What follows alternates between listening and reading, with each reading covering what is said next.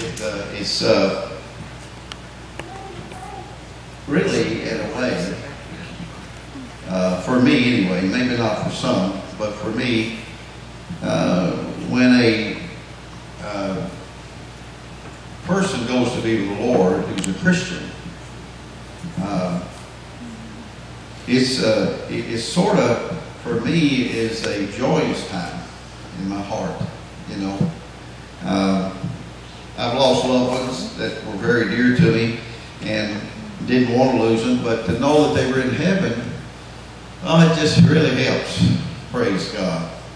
And with that precious brother being with the Lord, I'll tell you, he had a life here that, especially at the end, that was not good, but I'll tell you what was waiting on him when he got to heaven is far greater than all the trials and troubles we'll ever face in this life. So that's our great hope. That's our blessed hope of the day that we'll be with the Lord. And so he's there, and among other of God's saints that's there rejoicing and having a good time in the Lord. If we could see them, folks, we'd say, why are we need to be crying for ourselves, not for them. They've got it made. Praise God. Well, it's a blessing to be here with you this morning and to have another opportunity to share God's Word. I'm thankful for every opportunity God gives me to preach His Word. I have hopefully a short message this morning, but I want to talk to you this morning about one of the most important things in a Christian's life. And for me, as a Christian, I've learned this over the years in the ministry. For me, as a Christian, there's three things that are very vital in a Christian's life. By vital, I mean absolutely necessary. You can't do without them. They are three things that, for me, I believe are crucial in a Christian's life. And if we don't have these things in our lives, first of all, will not be what God wants them to be. Plus, we'll have a very hard time surviving as a Christian without these things in our lives. And the first one is the Word of God. Without God's Word, we just won't make it, Kevin. We can't. Jesus said, man does not live by bread alone, but by every word that proceedeth out of the mouth of God. Now, I've been known to offend some people when I preach. I had a man get mad at me one time and let me know. After I got done preaching, he was offended at what I said. And I knew why, because he was guilty of what I talked about. And he didn't like it. But I wasn't preaching to him. I was just preaching. I don't know the time I've ever preached to a person in church. But sometimes what the message sometimes can be such, Brother Donnie, that it affects us and touches us and makes us think. I've been in services, Bubba, where I thought the preacher knew about me and was talking about me. And somebody told him about me, I thought, and he was talking about me. But there's three things that's vital in a person's life, I believe, as a Christian. The first one's the Word of God. Jesus said, man shall not live by bread alone, but by every word of God, by every word that proceedeth out of the mouth of God. In the 4th chapter of Matthew. Now, I don't know if you got that, but I'm going to say it again. Jesus said, man shall not live by bread alone, but by every word that proceedeth out of the mouth of God. Now, that verse tells us a lot if we're willing to see what it says. It says that the Word of God comes from where? You know, I went to the seminary up here in Louisville, Kentucky, and went to a Bible college up there, and they said, we know that God didn't actually speak this Word. And I said, we know it was inspired, that it came from the Lord, that He inspired through the Holy Ghost for it to be written, but it's actually speaking it, you know, He gave the Holy Spirit the Word, He revealed it to the disciples, and, well, you know, I'm thankful that God's never let me get off in false doctrine. You know why? Because if the Word of God says that, I accept it. If it doesn't, I stay away from it. Period. And so if it says it, I know it's true. But I believe that God spoke this Word. I believe He spoke it out of His own mouth. I believe that. And that's what Jesus said. He said, man shall not live by bread alone, talking about the physical man and the physical food, but by every word that proceedeth out of the thoughts of God. Is that what He said? No, you're not paying attention. Now, I'm going to make somebody mad. If you're going to come to church, are you coming for people to watch you and to look at you? Is that what you're doing? You might as well stay home. When I go to church, I've been to a lot of church services, Brother Donnie, where I just go in the service. I'm not holding, I'm in the service. Just there with everybody else. And I make up my mind, I did this a long time ago, I made up my mind that when I would go to church, I said, now, I don't know how this preacher's going to preach. I don't know if he's going to be a fireball or just very calm and have to really make yourself listen. I don't know what's going to happen there. But I go with this in my mind. I'm going to listen to whoever's preaching and see if there's something in there that God has for me. Some of you aren't even paying attention today. I just quoted that verse and you shook your head yes. And that's what happens. We get into false doctrine because we don't pay attention. We get caught up in the things that somebody is saying, not even realizing they're teaching us wrong. It's not, I said, Jesus said, man shall not live by bread alone, but by every word that proceedeth out of the thoughts of God. And you just,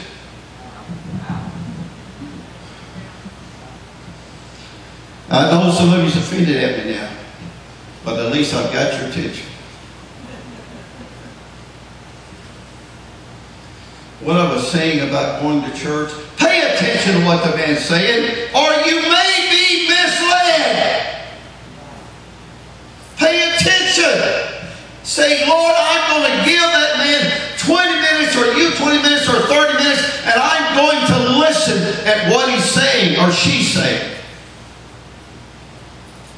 Now that's free. I didn't mean for that to come out today. But I know Brother Traylor has been accused of a lot of things as far as his preaching is concerned. But I believe that our Christian life, folks, are more important to God than any other part of our lives. Our Christian life is more important to God. Because your physical life, though God wants to meet your physical needs and my physical needs, that's going to pass away one of these days. And what you were like spiritually, what was in your spiritual life is what's going to carry over into eternity. And so listen, just listen. If you're going to take the time to dress up and go to church, then take time to listen. Don't make it a wasted time. Praise God. Now, I guess some of you can't wait to get out of church this morning, and you hope it is short. Well, I'm going to make it short, Lord willing. The Word of God is the most important thing that you'll ever have, the most important thing in a Christian's life. How many believe that? Any? A few of you. How many? How many believe that the Word of God is one of the most important things in life, or the most important? Okay, do you believe that? How much are you reading? How much are you reading? If it's one of the most important things, how much time are you giving to the Word of God? Now, this was not my message today. I don't know where God's going with this. But how much time are you putting in the Word of God? I know a man today, a precious young man that I love in the Lord, grown to love Him, told me just recently. He said, Brother Warren, I can't get enough of God's Word. I decided to read so much each day, but he said, now I find myself adding to what I'm reading every day. And he can't get enough. He's putting forth the effort. One of the greatest ministers to ever live was asked this question: how much time do you spend with God alone every day in the Word? Do you know what he said? 5 to 6 hours a day in the Word. One of the most well-known ministers to ever live. 5 to 6 hours a day. Now, if it is the most important, or one of the most, I think it's the most important, if it's one of the most important, then I ask you today, are you spending time in the Word like you should be? That you have the opportunity to? This man here drives a truck. He's on the road a lot. But I'm sure he's got some way of listening. You got a CD player? You can listen to the Word of God. Stick it in that CD player and listen to it going down the road. There's no excuse for it. None. I hear people say, I'm too busy. Well, if you're too busy, you're too busy. If you're too busy for God's Word, you're too busy. You need to eliminate something out of your life that is probably not important anyway. You busy watching your soap operas? You busy watching your game shows at night, or these ungodly shows at night that is promoting what they call an alternative lifestyle, which is nothing but an abomination to God, and watching men kiss men and women kiss women? Is that what you occupy your time with? Or do you, the opportunities you have to get in the Word of God, do you say, when you have a little bit of idle time, do you say, this is a time I can get in the Word and spend with the Lord? But the second most important thing, I think, in our lives as Christians is prayer. And that's what I wanted to talk about today. I don't know how many of you think prayer is crucial. I'm going to tell you the truth. Probably most of us spend time in prayer just when we need to ask God something. That's when we pray. And if we have a good day, we don't spend any time at all in prayer. How many of you here has got loved ones in your family that are lost?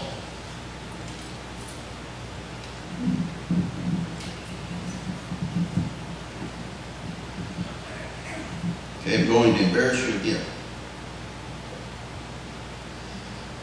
If you have loved ones that's lost, how much time are you spending time in prayer every day for their soul?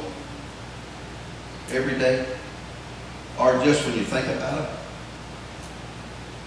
How important is their soul? To God, it's more important than the whole world. The Bible said this whole world, one soul's worth more than this whole world. And if it's that important to God, and you're God's child, and we're supposed to be representing God, and we should be feeling what God feels, then why are we not in prayer for our loved ones? You've got all kinds of time right down the road to pray. You probably do that. You probably does that. Probably spends a lot of time in prayer. I do that going down the road. People's on the road a lot. Pray while we're riding down the road. That's not the only time we pray, but we pray while we're riding down the road. And sometimes I'll start out praying when I leave home and don't get done praying until I get to the little church. But I believe there's a time when you and I need to get along with God. Just you and Him. And spend time with Him. I was in the ministry back in the 70s. My wife and family and I pioneered 4 churches back in the 70s. We were pastoring one of those churches, and when you pioneer a church, sometimes you're busy and you have things you have to do, but one day it came to me that it had been a while since I got along with the Lord. I prayed, but I'm talking about getting alone and just spending time with Him. And so I decided to go get along with the Lord. And we lived in a tri-level house that had 3 bedrooms in it, and And one of them was my daughter's bedroom. She was a little bitty thing, about 2 or 3 years old. And I decided to go in her room and kneel by her bed. Now, kids were all out playing. We had 3 kids. They was all out playing. My wife was busy. And so I went in and got down beside her bed and started praying. And when I pray, most of my time I'm praying looking up. David said, I will look up and pray. And God just always led that. I never knew that was in the scriptures until I found it years after being saved. But I've always done it. Just look up and close my eyes and pray. And I did that beside her bed, and all of a sudden, there was the face of Jesus right in front of me, looking right at me. And he was crying. Tears was coming down both sides of his cheek. And he looked at me and said these words, "It has been so long since you came and got along with me." He was hurting. I'll tell you the truth. We love each other more than we love him.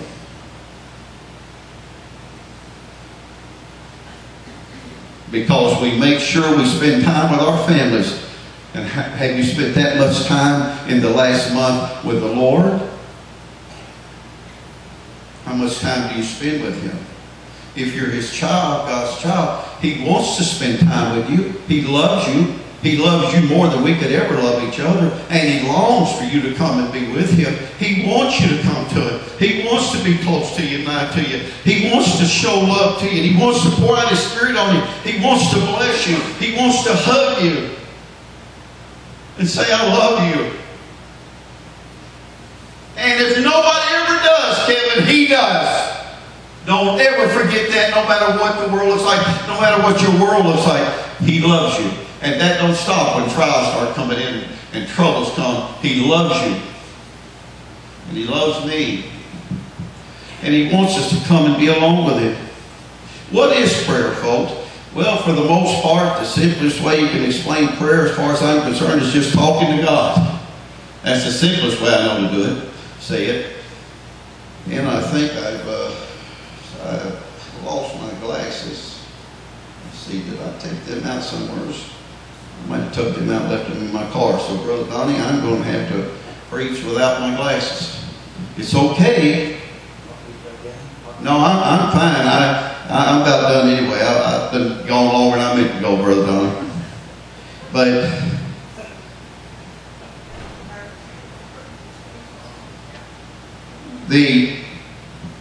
the definition of prayer for me is just simply talking to God. That's the simplest form. But here's what I looked up: the definition of prayer for the words that's used in the New Testament. And here's what it said prayer means: to ask. How many go to God in prayer and ask things? We do it every night on prayer line, don't we? Asking God for things. And then it says to beseech God. To beg God. That was one of the people. I don't beg God. Well, you will one day probably. You never had a time when you've literally come before God and said, "God, I beg you to do this." I've done that. Something so desperate, something really need to be done. It says to beg, or it says to petition God, to make a request of, to offer up supplication before the Lord. That's prayer, asking God for something. Why is prayer important? Because prayer is one of the greatest weapons that God's given you and me to fight the devil with.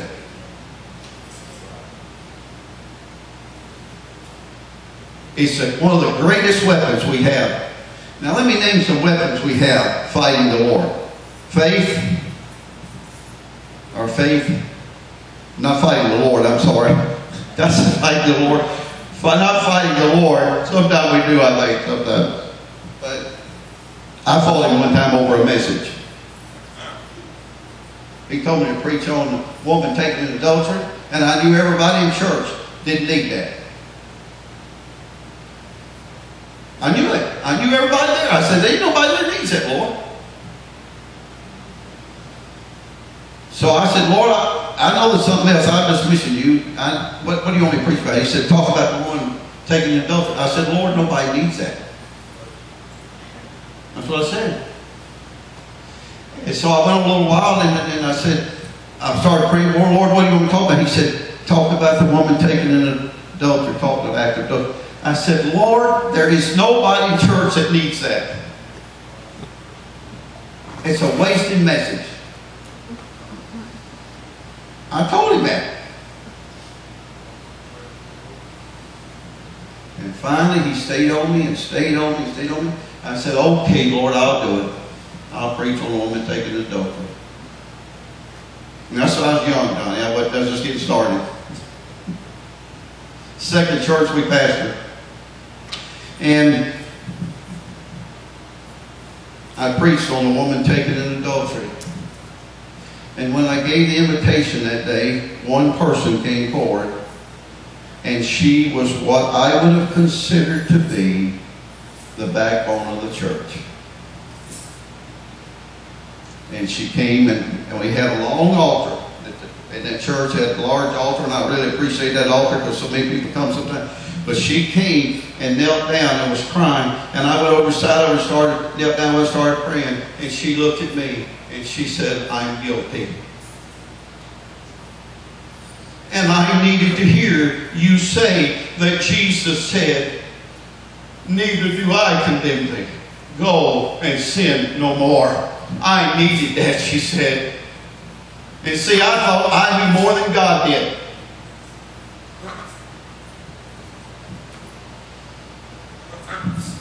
Prayer is one of the 5 major weapons that we have, and there's more weapons than this, but 5 ones I think of. One of them is faith. That's one of our main weapons, is faith. Another one is what? The Word of God. Faith, the Word of God, the blood of Jesus. What's it say in Revelation 12? They overcame him by the blood of the Lamb, and the next one is the word of their testimony. That's the 4th one. But what's the 5th one? What's the 5th one? Prayer. Prayer. Have any of you ever prayed a prayer of faith and knew when you prayed it was going to happen just like you prayed? You ever done that?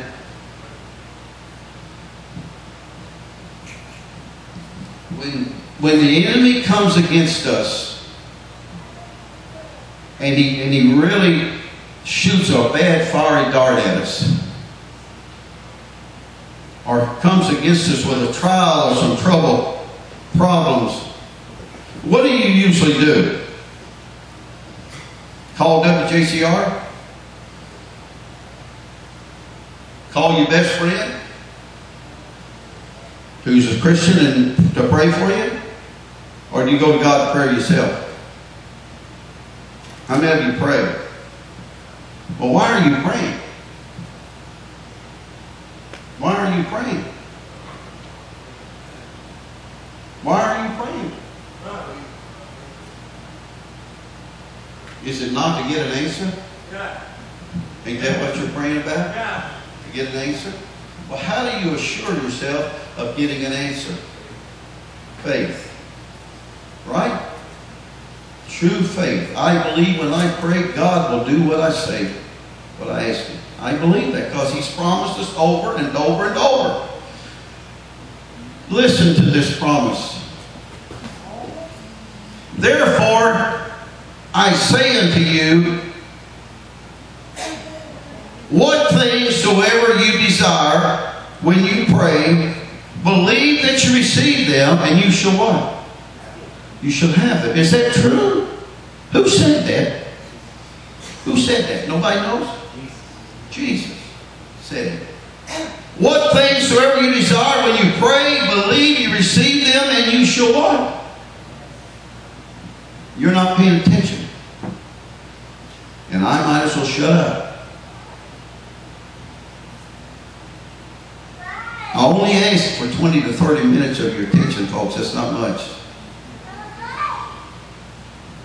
What things soever you desire when you pray. This is for your good. I didn't mean through this message. God's done ministered to me through this message. And He wants to minister to you today. He wants you to know that prayer is crucial in your life and that He loves you and that He wants to answer your prayers. He only wants you just to believe what He said in His Word. But if you don't know the Word, how can you believe it? What things soever you need. When you pray, believe you receive it, you shall have them. Is that right? It's not right. If you was at the little church, they listen very intently for about 20 or 30 minutes every service. Because they know I'm going to ask them something that if they didn't listen, they wouldn't know the answer. He didn't say what sort of things you need. Exactly. Whatsoever things you need. There's a big difference there, Brother Donnie. There's a big difference. We have needs, but we also have some desires, don't we? And He said, what things soever you desire when you pray, believe that you receive them and you shall have them. As Jesus said that. That's the Word of God. Is it true or is it not true? That's why we pray. To get an answer to a problem, something we're facing. And there's other scriptures I can give you.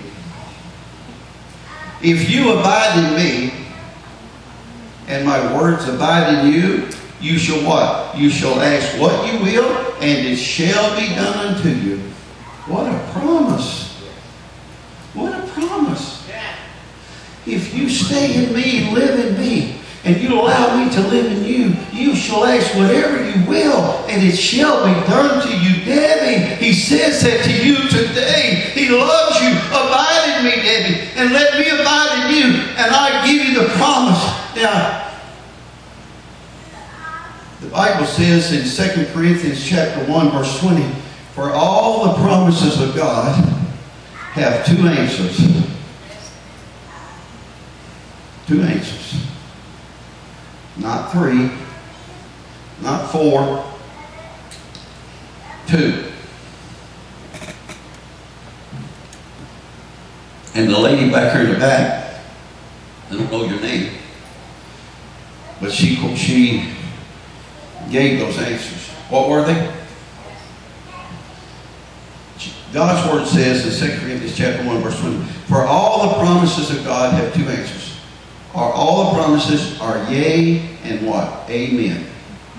Unto the glory of God by us. Now that'll bring a smile to your face, Lord. Lord, that'll bring a smile to your face. God's promises have two answers. Now, if you go to enough churches, you'll hear different. I don't know how many times I've heard preachers say there's three answers to God's prayer, to God's promises. Yes, wait, and no. I've heard that so many times.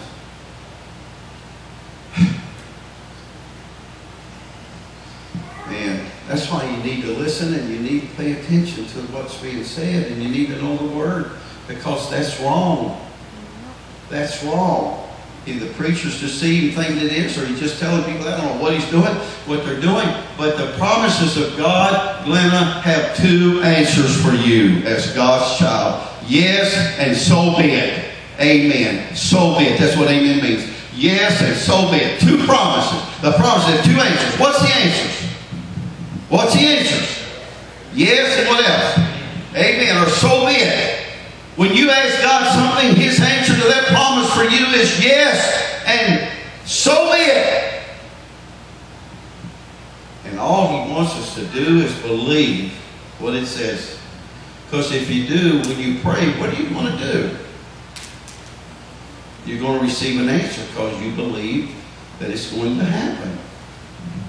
If you abide in me and my words abide in you, you shall ask what you will and it shall be done unto you, Jesus said. If you ask anything in my name, I will what? I will do it, Jesus said, that the Father may be glorified in the Son. Now, most people in here today are going to leave here, unfortunately, no different than they were when they come in. Because we hear a word, we hear a message, and we just hear it, and then we leave, and we start thinking about other things, and we just don't pay no attention to what we're doing, pay attention. But somebody here, maybe more than one, is going to leave here thinking, you know, I need to take prayer a lot more serious than what I do. We have one of the most valuable weapons that man can have. Did you know that prayer can stop a bomb in midair? A prayer of faith. A prayer of faith, Lord, down the turn, call you Lord. Glory can see to it that your brother is in the kingdom of God. And all he's wanting you to do is believe when you pray that he will save him, and it's time. Don't let the enemy come in and tell you different. I heard a man say one time, he said, I used to believe there was nothing impossible with God except one thing, and that's salvation for another loved one, because it's the free will. And he said, I said all things are possible. Believe when you pray for your loved ones that God will save them. I claimed my 4 kids back in the 70s, and I said, Lord, none of my kids are going to hell, not one of them. Not one. And I meant it. And I was determined. You ever have something bad happen in your life, and one of your loved ones something's really wrong, and you decide to really get a hold of God? You say, now wait a minute, this is not going to be like normal. I'm not just going to go in and pray and come out. I'm going in there and I'm going to get an answer. And I'm not coming out till I do. That's what God wants. And you need to do that for your children. Your children will perish if you don't do it. There's nobody else going to do it for them. And you ought to love your children enough to do it. And claim them. And when I did that, all of a sudden I seen this vision in front of me, and Satan was in front of a demon was in front of me, and I was standing here, and my children was behind him, and I said, devil, if you're going to get to my children, you got to go through me. And you can't go through me because I'm in Christ, and he covers me, and you can't go through him, so you can't touch me, and you're not getting my children. And I know all 4 of them going to heaven. They're going. It's one of the most powerful things we can do, folks. Pray and believe, and God will give you an answer. You have at your disposal every day the ability to go to God in prayer and pray and believe and see God answer your prayers. Praise God. It's all by faith, folks. Praise God. Now,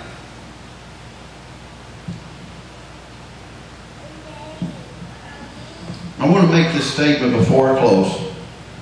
I felt like God gave this to me this morning, early this morning, and I'm trying to read it without my glasses, so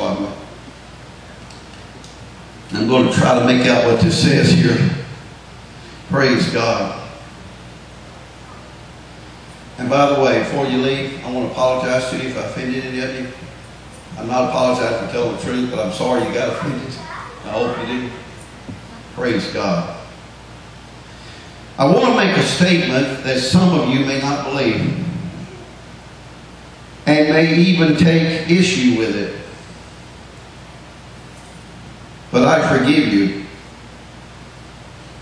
for that reaction, because I realize it's because you don't know the Word. That you would react opposite of this, because you don't know it. If you knew the Word, you know what I'm about to say is true. Listen to this, folks. A child of God's. How many will say, I'll give you 1 minute, Brother Warren, listen to you. Raise your hand. Okay. You that said that, listen. Listen to this. A child of God's is never meant to be overcome or conquered by Satan in any way whatsoever. Now she knows it. She believes it. A child of God's is never meant to be overcome or conquered by Satan in any way whatsoever. God's children are always meant to have victory over the devil and all of his works. That's the truth. That's the truth. And you know who my example is? That did that? That lived that way? Who? Jesus. Now, I don't know who your example in life is. I feel sorry for you if it's another human being, because I don't know one is perfect. But I know one who is perfect. Jesus. And he's the one that I look to as my example. I don't look to any man, woman, no other human being. I look only to Christ as my example. And the way he lived is the way we're meant to live. He lived. Now, some of you will disagree, but it's because you don't know the Word. He lived his life as a man filled with the Holy Spirit, not as the Son of God. You believe that? Because if it was as the Son of God, you and I don't stand a chance. Because we're not divine. And the Son of God could never have sinned, because God can't be tempted with sin. But he lived it as a man, filled with the Spirit of God, and he overcame every temptation that Satan brought his way through the power of the Holy Spirit of God. And you and I can do the same thing. He's my example. I look to him. And I say that to you to say this: not one time in the life of Jesus was he ever overcome or conquered by Satan. If you think so, you tell me where it was. Where was it that he was overcome? Never. Never one time. Never. And he's my example. And he said, I did this so you, Warren Traylor, could do it too. Through the power of the Holy Spirit. You walk in the Spirit. The Bible said, walk in the Spirit, and you will not fulfill the lust of the flesh.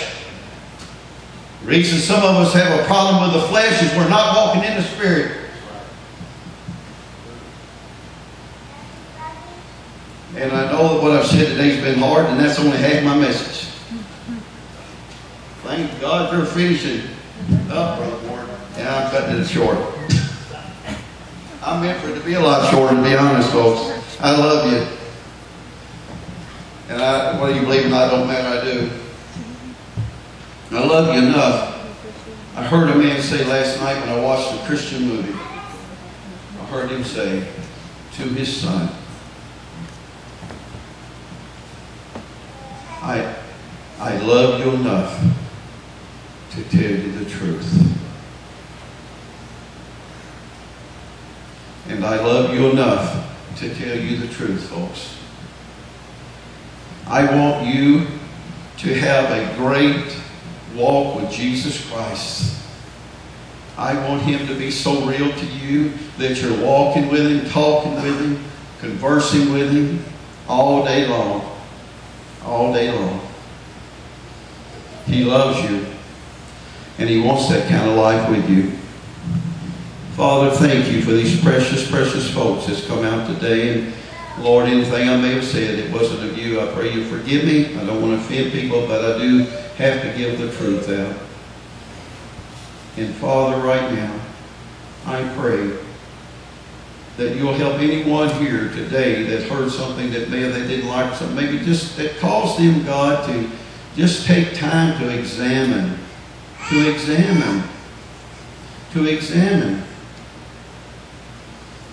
what was said today.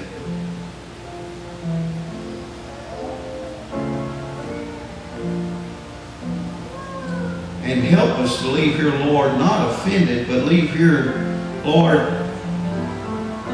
with a decision to research what was said today, to get in the Word of God and look it up, and to get all we can, learn all we can about prayer and things in our lives, Lord, that we face, knowing the Word of God and whatever else might be on our hearts and mind that we need to do. But Lord, help us to be mature enough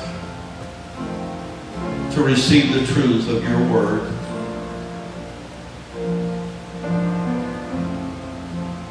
Lord, I pray for each and every person in this place today, that those who are here today that's not saved, I ask, Father, would you do whatever you have to do to bring them to the place that they realize they're lost without you, and they need Christ in their life, and that they come and be saved, Lord. Maybe not in this service, but sometime in the future, they would come to you and be saved.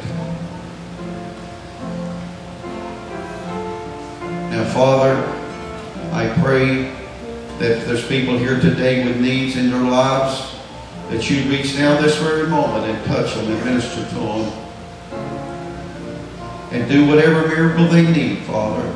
Maybe in a family member's life. Whatever it is, God, that you would do it. And we'll give you the praise and glory for it, Father. Thank you for this opportunity to minister your word. And as we leave here today, may we leave here thinking about you, with you on our minds and hearts, and just walk in your presence all day long, Father. I pray that, Father, today, in Jesus' name, amen. Folks, before I leave, I just want to say to you, one of the things that I love about Jesus more than anything else, one of the things I love more about him than anything, was his truthfulness. And sometimes he said things that people didn't like.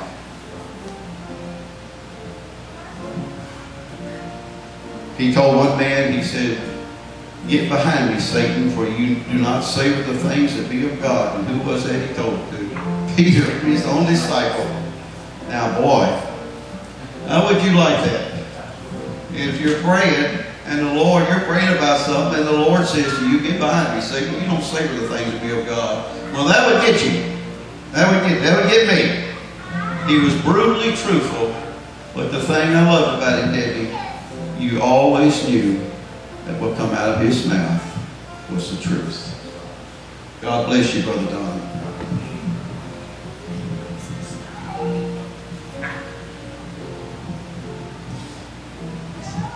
If anybody here wants prayer today,